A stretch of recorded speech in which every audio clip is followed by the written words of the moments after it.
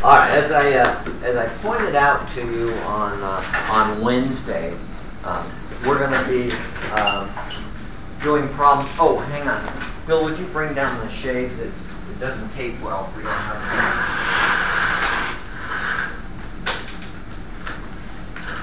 Act on this one. We can put down the other shade. This is good video. Make sure that's. If you're going to sit there, that's your responsibility. Oh, man. So you're responsible here. It's as much as you can handle. I don't do anymore. All right. We're going to be looking at a condition of static equilibrium. You already talked about it a little bit in Physics 1. You know as well as I do already that that's going to mean that the forces will sum to 0.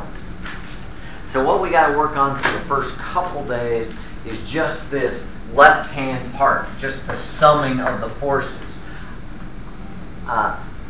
It may be, for some of you, seem a little bit elementary to be going over this, but it's so important to what we do from here on. And we will be doing stuff in this class in 3 dimensions. And we didn't do that very much in Physics 1. We'll do more stuff in 3 dimensions here because it's important enough for what we're trying to do here that we really need to know how to sum the forces. So for now, we're not necessarily going to worry about whether they sum to 0 or not. We just want to know, how do we sum forces? How do we put a couple forces together? So remember, that is all about vectors. Forces are not the only vectors we're going to have in here. We're going to have a couple other vectors as well. And they're going to be just as important as the force vectors. It's just we're starting with these as we get going. And so we need to know how to handle all of these vectors. And it's going to be quite a bit more involved than it was in Physics 1 because you're quite a bit brighter than you were in Physics 1, hopefully. If your Physics 1 teacher was worth anything, you should be brighter than you were then. So remember, as we go through this, all vectors have 3 things. If I ask you for a vector quantity, and I may not say it as that, I may just say find the force in this problem, you need to know force is a vector. All vectors have 3 things. If I don't give them those 3 things, then I don't get the problem right. And I don't deserve to. And I can smile sweetly at them all I want. It's not going to work. Oh, Trevor, you got such a sweet smile, though. So you can do anything you want the rest of the term. All 3 things. One of them, units. We'll put that last because that depends upon one of the others. Magnitude. Magnitude is just how big is the thing, usually represented by a simple number. But if we're drawing the vectors, we can represent it by the length of that vector, the length of the arrow. Meaning that a big force is a big arrow and a little force is a little arrow, and we can visually compare those things. We can even make scale drawings and solve the problems that way. Though it's not not as accurate. For some people it's easier than it is for others. Some of you will even go to a drafting program and draft your solutions. Make the arrows a particular length at a particular angle, then join all the arrows, and you've got your solution right there, right out of the program. Once we've established the magnitude, it's got to have units or it's not going to make any sense. And the last part, direction. A vector, a force to the right is terrifically different than a force to the left, or a force up or down, or whatever possibilities, and we can cover anything that they might be. So all vectors have to have that. So we can represent a vector, maybe a force vector, maybe not, because we're going to have several, as an arrow of a particular length representing the magnitude at a particular direction, usually represented by an angle from some line, but not necessarily. You can draw a picture, and in that picture will be the direction I need, and it's right there. But that can be a little bit too unspecific for our needs. You probably don't want somebody designing a building that you need to go into and survive your time in, and all he's doing is designing and saying, well, it kind of looks like that. That's pretty close. I think it'll stand up. I don't really care. I'm out of town. So we're going to, in some way, have to get the direction. As we go through this a little bit more and remind ourselves how we do this, you're going to see there's several ways you can get me those three things. And I don't always specify what one of the ways you use. You use whichever one way you're more comfortable with. If you're very, very comfortable and good at drawing problems to scale, so you could draw several force vectors, add them together on the paper, and come up with a real good answer, you can do it that way. Most of us do a little bit better if we do it analytically than graphically. But as we add things together, remember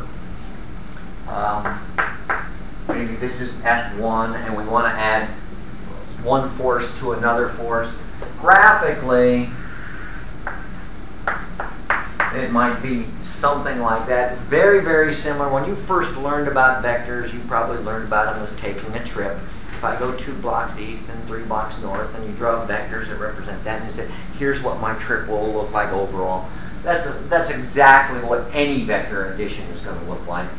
And then we know that the resultant vector is something like that, where the resultant vector is the sum of all the force vectors in the problem. So graphically we can do that. You get out a protractor and a ruler and you draw these things such that they're to scale. If F1 is the same size force as F2 is, those two arrows should be the same length. That's exactly what the magnitude represents in a drawing like that. And if you do it carefully, make sure the angles are careful, you could have a decent solution. You could say to me, there's R. And I could look at that and see if you're right. You could help me a little bit by using your scale and tell me just what the magnitude, units, and direction are, but you wouldn't necessarily have to. Sometimes we're going to have to subtract vectors. Maybe for some reason we have F1 minus F2. Yeah, it's the sum, and sums don't mean negative, but if F1's pointing in a different direction, maybe we have to do that. In that case, what I typically need to do, let me change that a little bit for what's next. What I need to do, I can't always remember how to subtract two vectors and make 100% sure I always got it right. So what I like to do is turn this into an addition, which is so easy.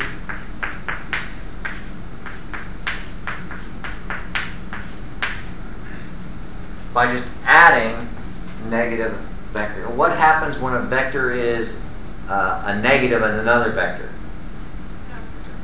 Simply the opposite direction. Everything else is the same. Magnitude's the same, the direction is the same, except that the arrowhead's on the other side. So I take this very same vector, and you see how scientifically I do this. I'm going to move over, and that's now minus F2, and since I'm adding vectors, I go from where I started to where I finished, and now I always get the right direction. The trouble I have is you were probably taught to subtract vectors by putting them tail to tail. No, wait, where's F2? F2 is down like that. Down like that. Right, is that how you were taught to subtract vectors, put them tail to tail? Which is no big deal, but then I always get confused, what happens next? Do I go from here to here, or here to here? I never get it right. Now, I never make a mistake. I know what to do. I don't get it wrong. I can compare the two and know that I do that.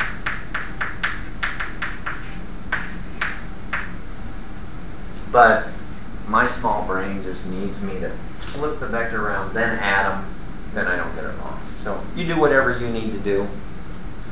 We will do very little actual graphical solution of our problems, just because the inaccuracies involved. If we do that, I got to make sure you know how to make a drawing to scale. You know how to use a protractor, that you're going to be careful with that. You're going to reconvert in and out of the scale accurately and appropriately every single time. Plus, graphical solution kind of stops there. We can't do that much with it. Whereas if we do an analytical solution, we can use the computer to help us with the design. We can change things easily, and it just changes the values as calculated analytically. Things become a lot easier. So we'll spend most of our time, in fact, I don't know that we'll do much else other than solving these problems, summing the forces, and then making sure they equal 0 by doing it analytically.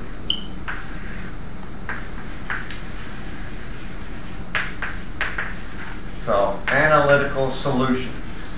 And by solutions, I mean either we're just summing the forces and that's all we're doing now, or later we sum the forces, set that sum equal to 0, and find out the parts that we don't know. Either way, we can do it analytically. And by that I mean that we use the trigonometry I need you to have had taken before you get here. In fact, you needed it before you got to Physics 1 for the very same reason, because we use the trig of the solution, the situation,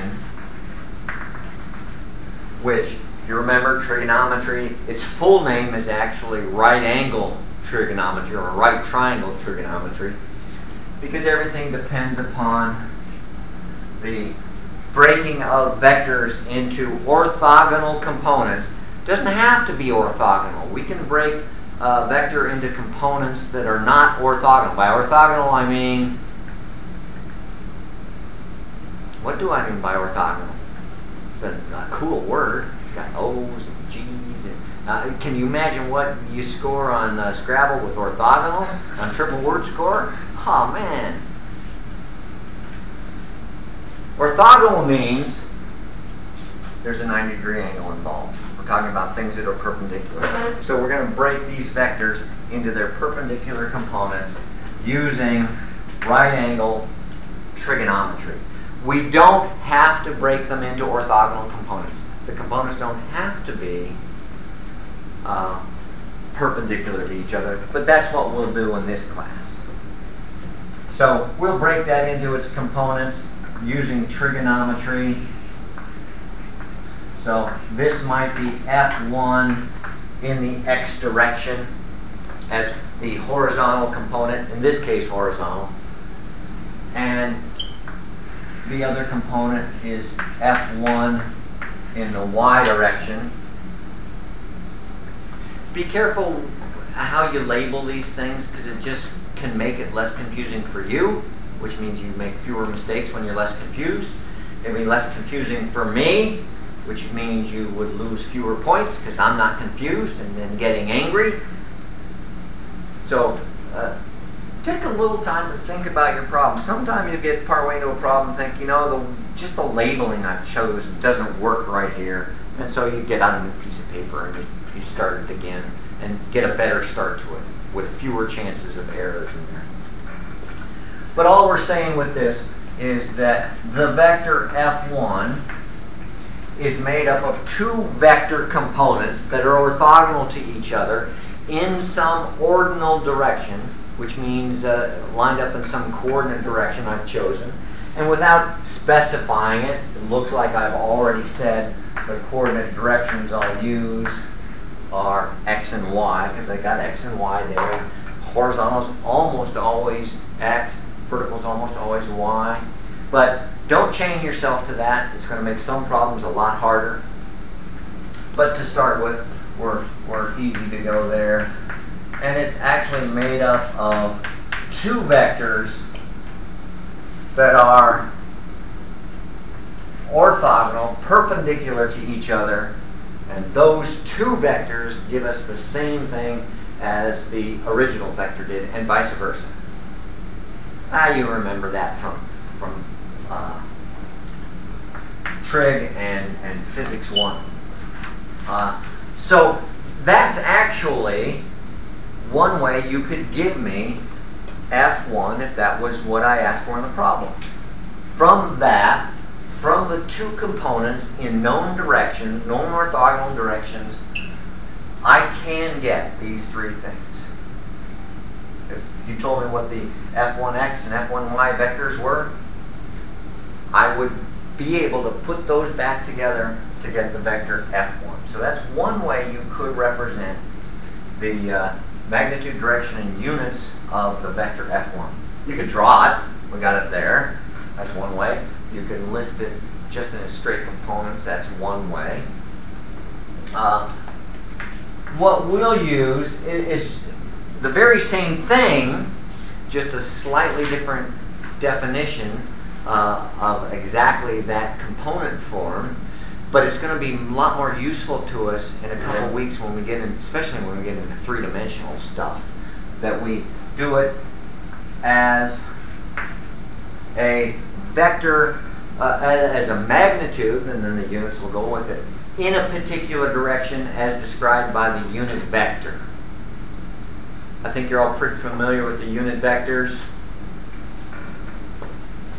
And so these two things mean exactly the same thing.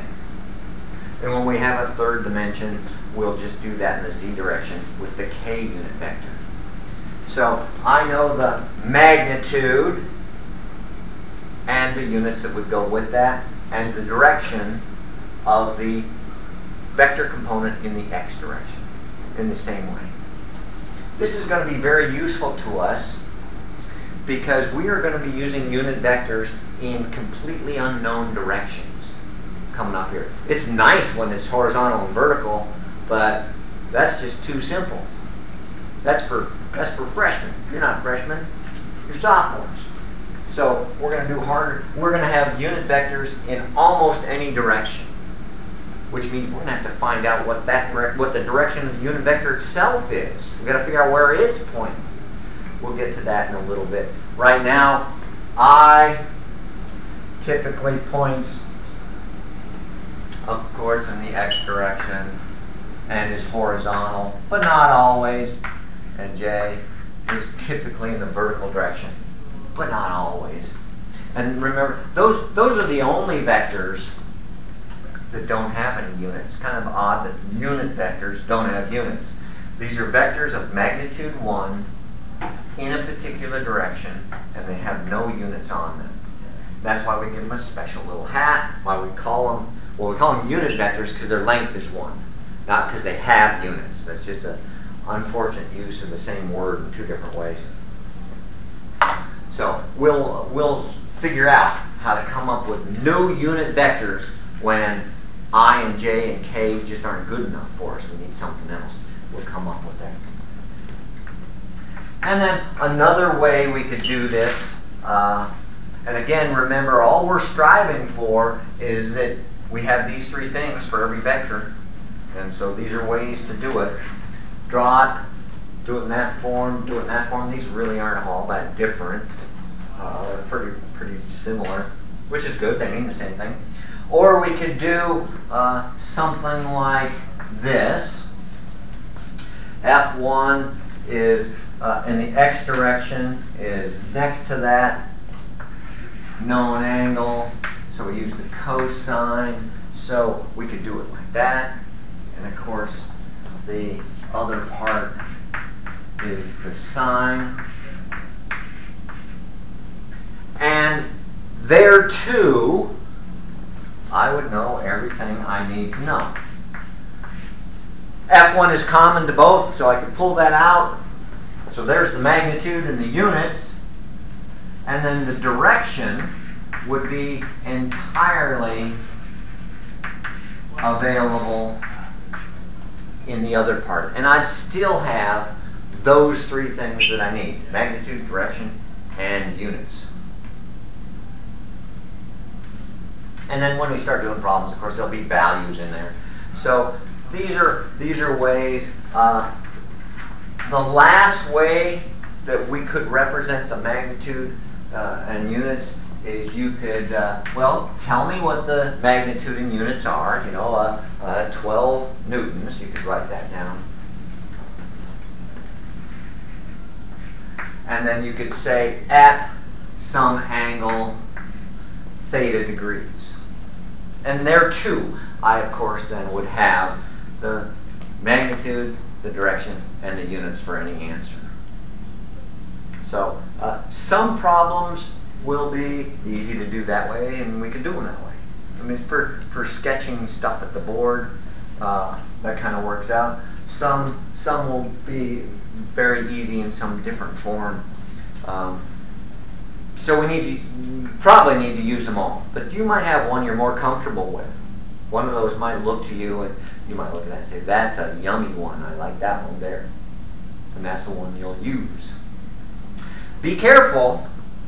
If you give me one that's correct and take it one step farther, because we can get from this one very easily down to this one, well, especially here, because this is F1 with tangent theta equal to, well, remember the tangent is the side opposite over the side adjacent. So this would be the tangent,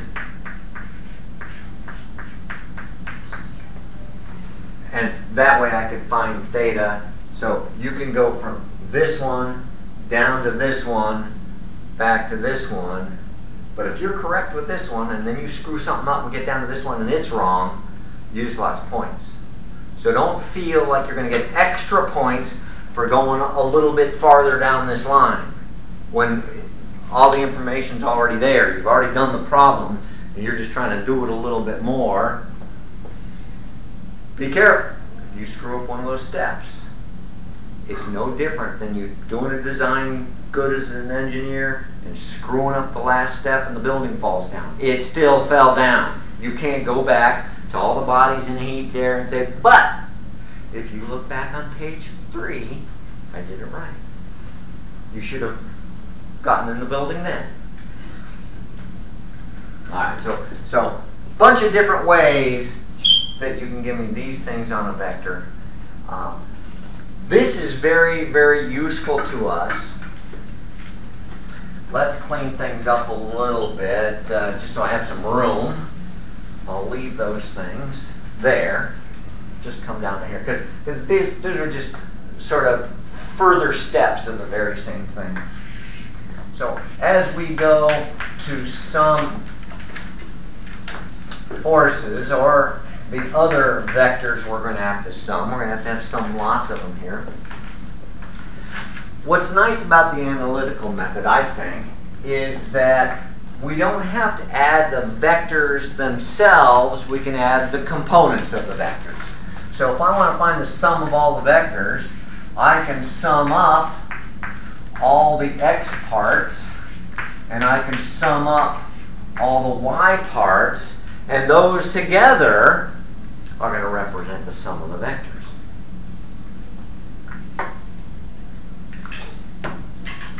So if I have a vector F1, and it's a force acting on something, and I've got a force F2 also acting on that thing, whatever it may be, and I want to sum those together, I can pick an x, y direction. If you're going to have an x and a y direction, you need to let me know what those are. It's not always horizontal and vertical. Sometimes, as you remember from Physics 1, it helps us a little bit if we tilt them some. It makes the solutions easier, mathematically easier. It doesn't change the physics, just changes the mathematics. So we'll talk about that in a bit. So you can just let me know what your x and y directions are. And if you want to pick something else, pick something else. Just let me know what it is. Then we can break the vectors into those component directions. So there's F1x, F1y, just like we had here before earlier on the same board. And we can break F2 into its component directions. F2x there. Be careful where we label these or it gets confusing.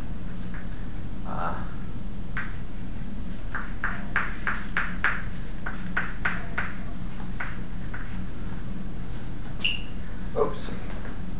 That one's not going to get us there. Okay, we can break F2 into its component directions, and we can do that with the trig functions because we know presumably the two angles involved.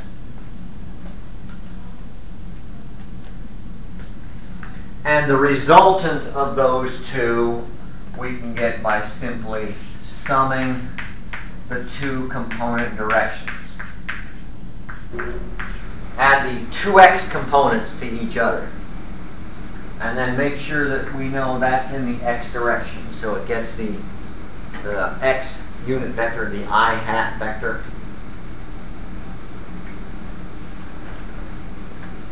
And we can figure out what the y component of the resultant vector is by doing the same thing in the y direction or the j direction, which are the same thing in this case. And we can do that for as many vectors as we have. If we have 100 vectors, we just add them all up this way. It's pretty easy to keep stuff straight that way.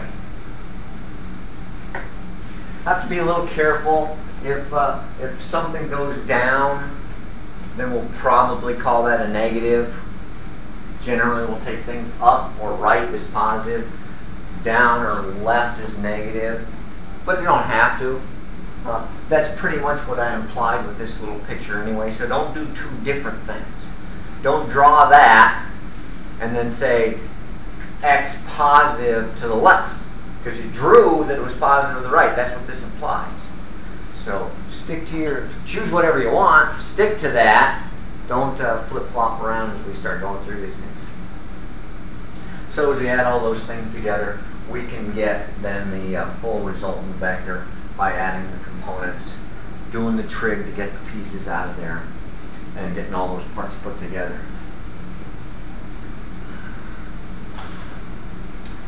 We don't have to stick with that orthogonal business alone, because maybe we're adding two vectors, say that they were labeled like this, pretty much the same as what we had before, F1 and F2, and we're adding those together. Maybe you learn to do this using the parallelogram system. Who knows what you were taught by those math people, but it might be something like that. Whether you do the vectors head to toe to head to toe to head to toe and go all the way around, or you add them tail to tail and then across the parallelogram, you get the same thing. However, we don't always have to divide them into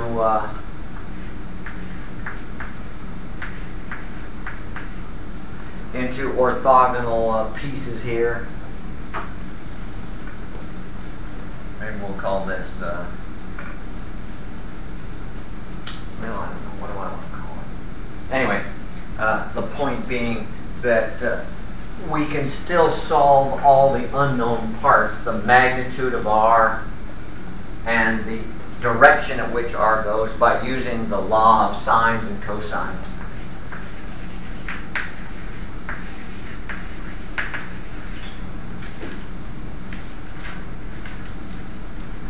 Which is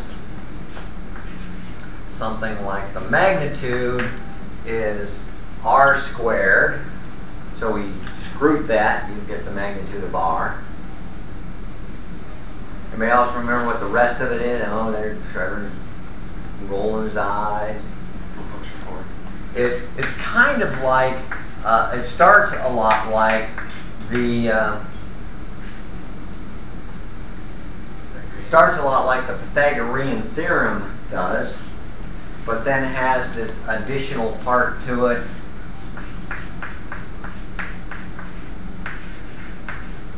And you remember which angle?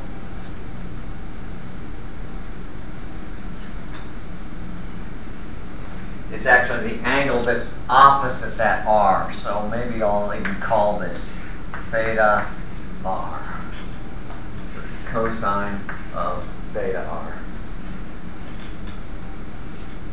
And if you notice, on a right triangle, theta r is 90. Cosine of 90 is, Bill's going into his mental trig calculator. Let's see, cosine of 90 is 0. So this disappears. So if theta r is 90, we have a right triangle, we have Pythagorean theorem. So it's not like this is something new. Trouble is, you might not necessarily know what theta r is, so you can use the law of sines to get that, where basically that's something like, let's see, F1 over the sine of the angle that it faces, which if I give it another label, maybe I'll call this, because that's the angle that faces F1 or vice versa, so I'll call this theta, I don't know, I guess theta 3. I already have a 1 and a 2, so there's a 3. So, might want to, when you take this again next year, maybe I'll straighten it out so that these two numbers will be the same. I'll change my picture a little bit, and then things will go a little smoother. But it's on the picture there, so it's not like we're guessing at something. That ratio equals the same ratio for the other side. F2 is facing, let's see, what's its angle? I guess I have to label that 4. Is that right? Is that how that's coming out? What did I label before? Because I didn't have this much. Yeah, you do need to take this again next year. Actually, F2, yeah, I don't want that angle, because I already got what I need. F2, which is this side, is facing the angle 1, theta 1. We already got what we need. We didn't need theta 4. And then R faces its own angle, theta R, sine of theta R. So then could F1 be over sine of theta 2? F1 over sine of, no, theta 2 is a completely different angle. Yeah, but if it's across. Oh, yeah, but then that would also change. You'd have a different theta 3 here. So you have to do this on one of the triangles. Either that one, where F1 is opposite 3, F2, which is this length, is opposite 1, okay, and R is up. Or you can do it on this triangle. But you can't cheat both. You can do a little bit of both. Yeah, that's why I had to take off that theta 4 I started to put on there. Okay, so we don't have to do that much. Just don't forget that that's there in your toolkit. It's there in your satellite. Sure. Doesn't theta 3 equal theta 2? Yeah. So yeah, these are not completely independent triangles. They're the same triangle, just flipped over with different labels. So use theta if 2. you, yeah, yes, you can use theta 2, but in the right place. Where? Instead of theta 3. Instead of, yeah, because theta 2 is facing the length F1, so F1 could be theta 2 instead. But mixing and matching them, and we're not going to do that much anyway. Most of our things fall nice and right triangles, luckily. basically the best thing to do is use one, just one of the triangles and use one triangle. Yes. Transfer theta 2's Yeah. angle to theta Yeah. 3. Because it's always the length of one side over the sine of the angle opposite that length. And theta 2 is not opposite that F1, it's opposite this F1. So it works, it's the same, but if we have to use log cosine, we don't usually have both triangles there. We only have one of them, and so that's why we're using this log sine and cosines. So, practice problem for you then. So, imagine we have some kind of eyelet there upon which we attach a couple ropes and pull on them. So, we've got that rope with a 40 kilonewton force, and then we have another rope attached to it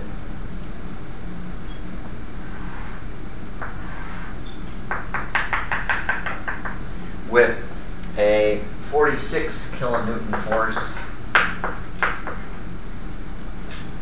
and we happen to know the angle on that is 32 degrees. So find the net force caused by those two ropes on the eyelet.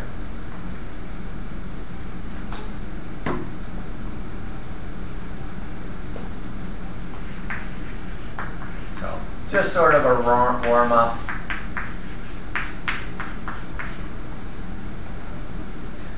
First couple days here is a reminder for the most part.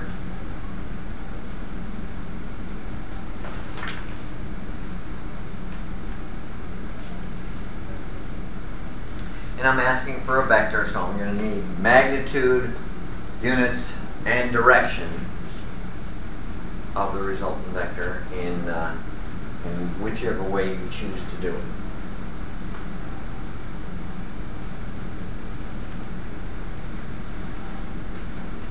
I can already see I need to start retraining some of you. Don't make your drawings too small. This is a pretty simple drawing, doesn't need to be real big, but we're going to have much more complicated drawings coming up, and if you make them too small, they're not going to be of much use to you. So be generous with your paper.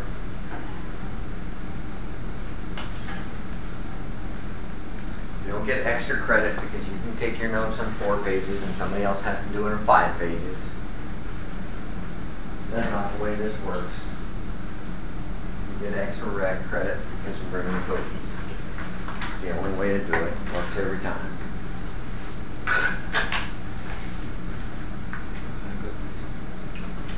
I think if there's any kind of cookies I don't want.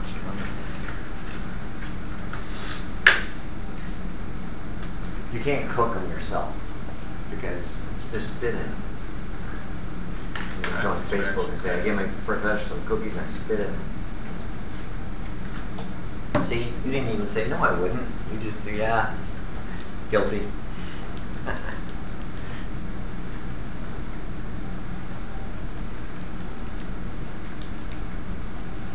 All right, 2 ropes tugging on an eyelet. All I want to know is what's the whole force there exerted.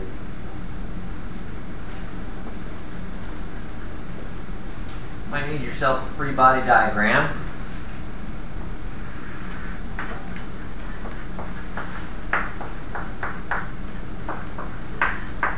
Label them if you want.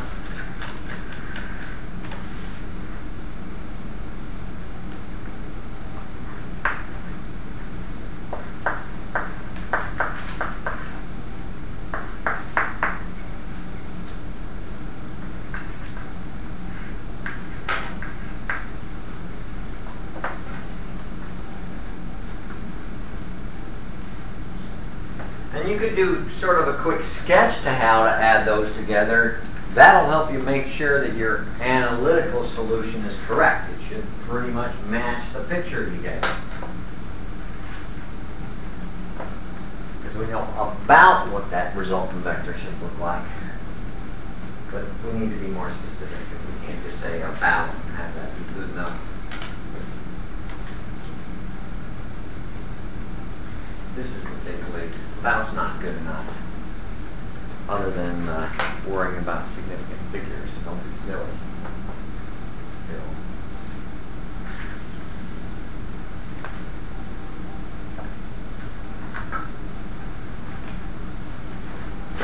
Yeah, most of you have kind of a sketch there, however you want to add the vectors. Parallelogram or whatever.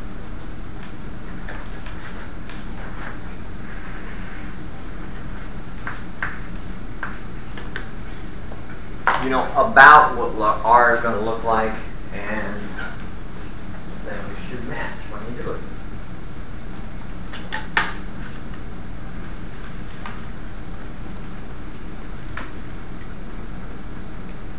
There you go.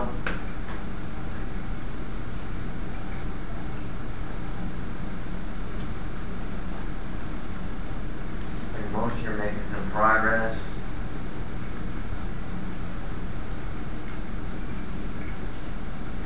A little bit rusty with it, some.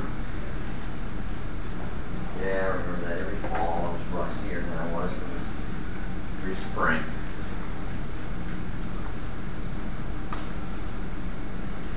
Sines and cosine, let's see, SOHCAHTOA, KRAKATOA, east of Java, something like that.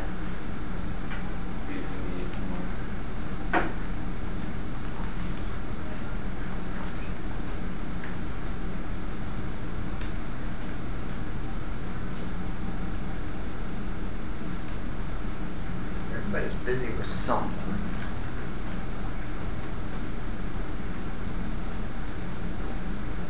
Okay, rusty? Yep. Alright. Maybe it'd help start breaking those into components. Let's see, oh, one is already in a component direction. Just the way it fell, might well just leave it at that. So we'll pick an XY direction. We already got one of the vectors already along that direction. That's pretty easy.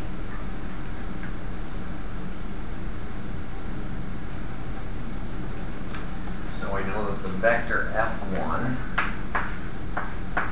is magnitude, units, and direction. 40 kilonewtons in the I direction. That's pretty easy. That was an easy one. That was a freebie.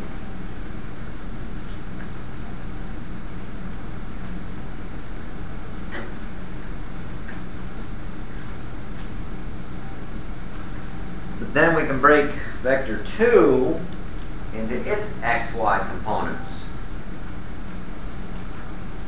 Let's see, it goes back a little bit in the X, up a little bit in the Y. And all of that together makes a nice right triangle, which we need for trigonometry. Trig works on other triangles, but as we've already seen, not as nicely.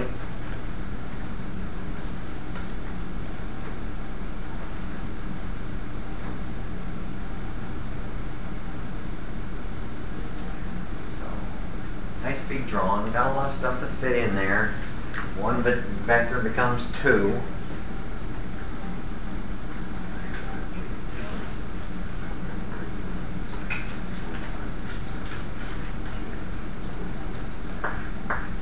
Let's see, so F2 has magnitude and units that I can pull out.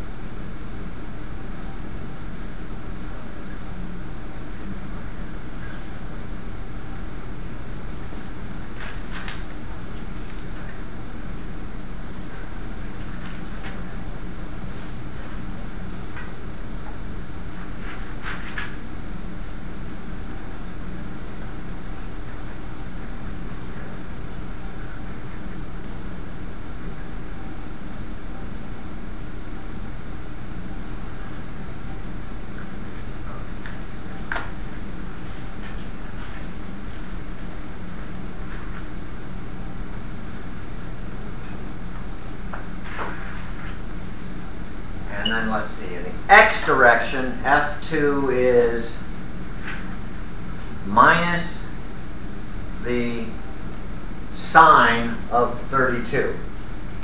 Because the x direction is opposite the angle we know. And opposite the angle is the sine. Minus, because we know it's running backwards. So this will be minus sine 32i. Is that right?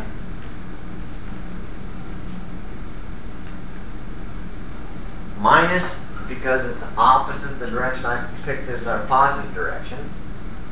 Sine of 32, because it's opposite the angle I know. Sine doesn't always have to be the vertical component or the horizontal component. It has to do with what angle you know. And then the other part is cosine 32 j.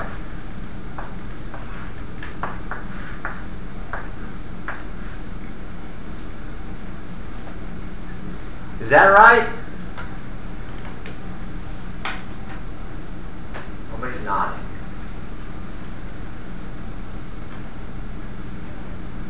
Is that wrong? Is it ugly? Is it unattractive? No. Is it different than what you did? A little bit? A little bit? We'll see though if we get the same thing. Did it make sense? It did once I fixed my I and J's. Yeah. My negative sign. Yeah. Be careful. Negative signs, like all the other courses you've ever had with me, and will, negative signs are as important as anything in here we're doing.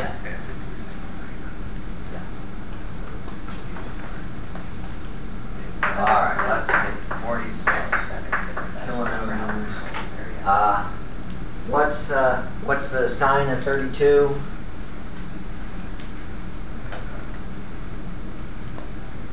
Is that 24.4? No, I mean, where'd that 24? I don't know where that came from. I don't have it written down. What's the sine of 32?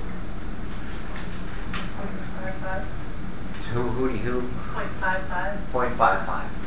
So this is minus 0.55i plus the cosine of 32. 0.83. 0.83 j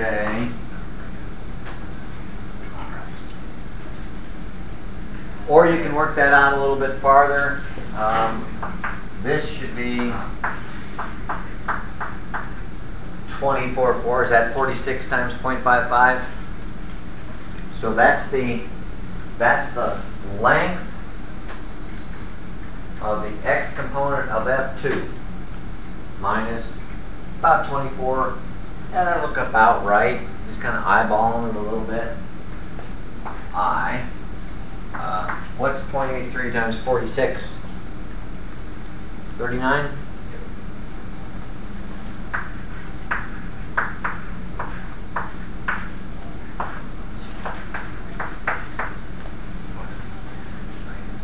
Does that give you magnitude, units, and directions of F2?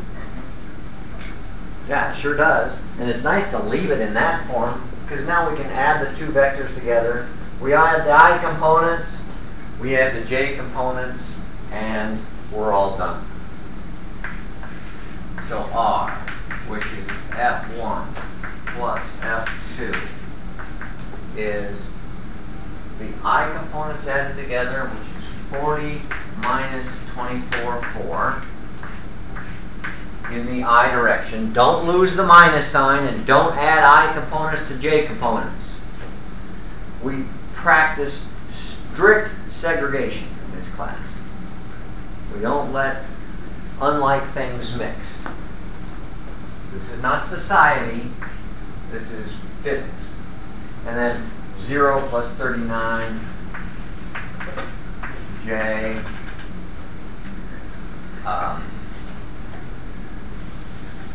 keep my brackets straight because I gotta have the units in there.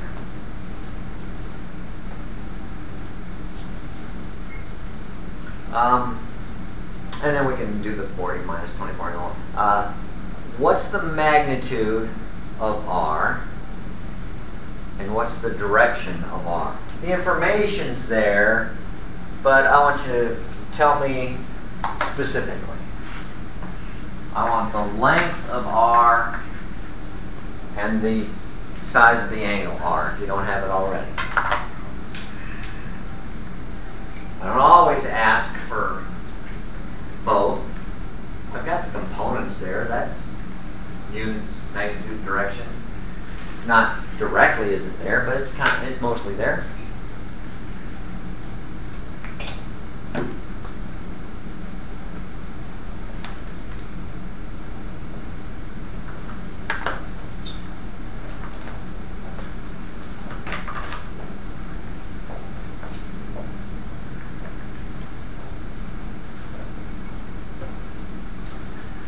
What I'm asking for is I want something kilonewtons at some angle. I call it theta r. Because then I could sit down and actually draw that vector. I know how long to make it. I know what angle to make it at. I got a protractor. I got one right here.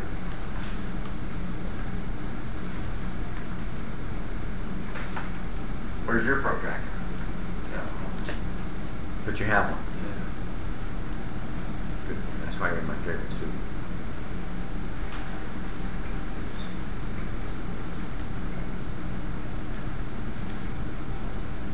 Alright, we have the two orthogonal components of the vector. We use Pythagorean's theorem to find out the magnitude. We already got the units. We're not going to mix any here. They're all in the same units. No sense to change. No reason to go to newtons. Reason to kilonewtons. Anytime you make any kind of conversion, it's one more chance for a mistake. Some of you like to dance among potential mistakes. And then you need to use the tangent to find the angle itself.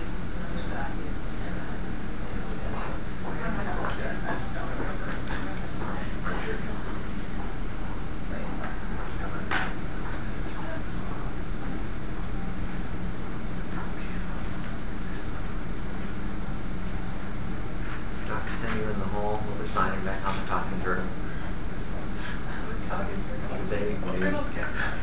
No, well, that's what used to happen to us in elementary school. That was back when you could abuse students appropriately. Out in the hall, signing, you had to stand with your noses against the wall, the sun on our backs, and I'm a talking turtle.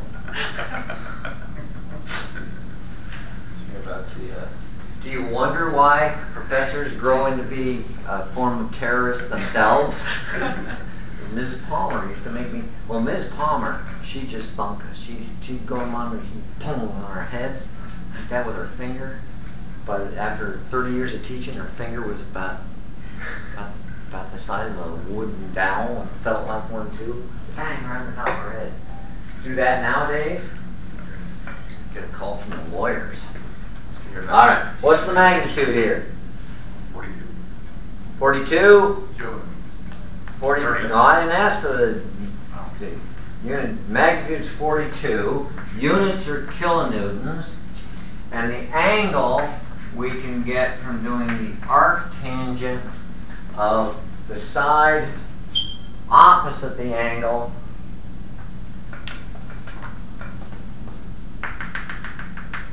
which is the y component.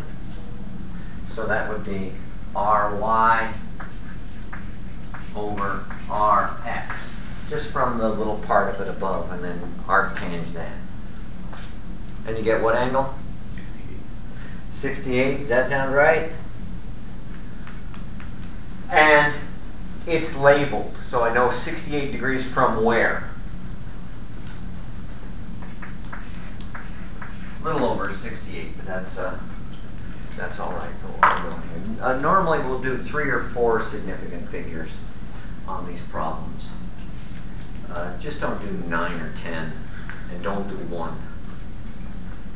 So, and generally, do most of your rounding off at the last step. Don't round off as you go, because then they can accumulate. But everything's there. Magnitude, units, and direction, and I know what the direction means because it's labeled there. He said theta r equals that. All right. We got a minute left. Here's a question for you on this problem. We're working towards static equilibrium. We're working towards the sum of the forces equals 0. Because if they don't, then the thing's going to accelerate. Is this, we got these ropes attached, is this eyelet in equilibrium, static equilibrium?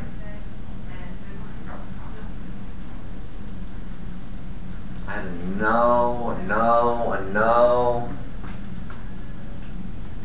Come back later. It's connected to the wall, it looks like in the diagram. I didn't ask for a sentence. I said, is it yes or no? Take a stand, man. Depends on the connection. Oh, yes. I don't want depends on. I want you to yes or no. Okay, forget it. Dana. No. No. Bill. Oh, you're busy. I'm sorry. Is this eyelet in static equilibrium? Yes or no? And Trevor's already dibs the one depends answer. No. No. So everybody said no except for Trevor. I just want you guys to be opposite of everyone else. I'm sure.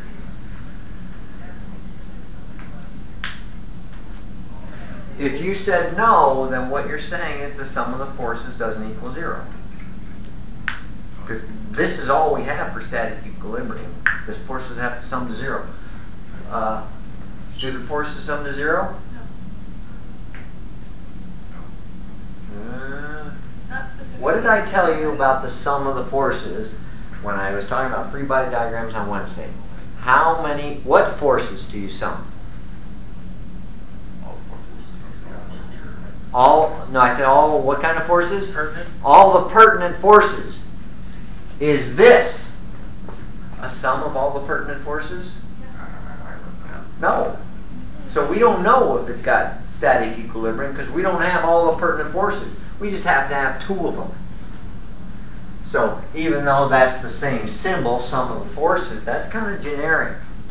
This means sum of all the pertinent forces must equal 0 for static equilibrium. That's not what we're necessarily looking for here. We're just looking for the resultant of the 2 forces that happen to have. So don't put more into it than there is yet. We will work on static. You know, I hope, what other force is required to put this in static equilibrium. You need the opposite of this force. If those 2 are pulling that way, there's got to be something pulling back to cancel it. So we know that the attachment, however we mount it to the wall, has got to be equal and opposite to that force, if there are no other forces involved. Okay, have a good weekend.